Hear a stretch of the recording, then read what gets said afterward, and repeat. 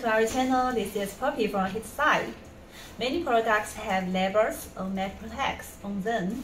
Labels are usually inkjet or laser printed. Metal tags are usually silk screened and metal engraved with a .Peen marking machine. So the question arises, what's the difference between the laser marking and the .Peen marking in tag engraving? How to choose? First of all, both of them can create permanent and non-removable marks.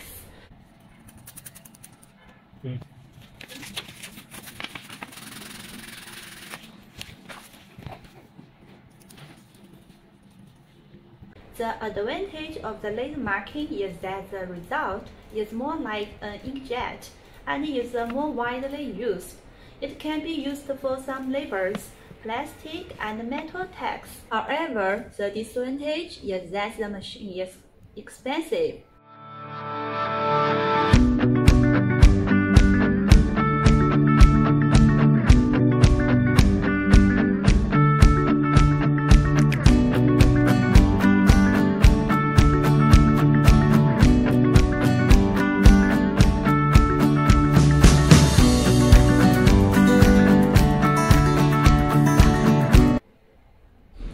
.Peen marking machines are more commonly used for engraving metal tags, with the advantage of being able to engrave a certain depth.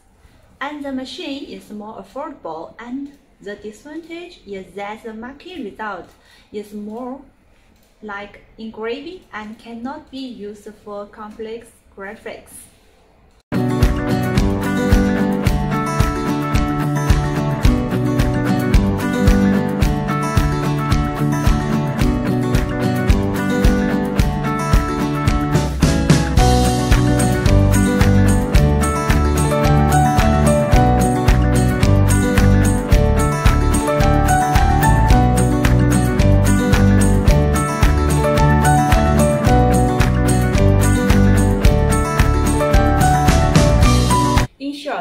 If your budget is sufficient, you can choose a laser marking machine.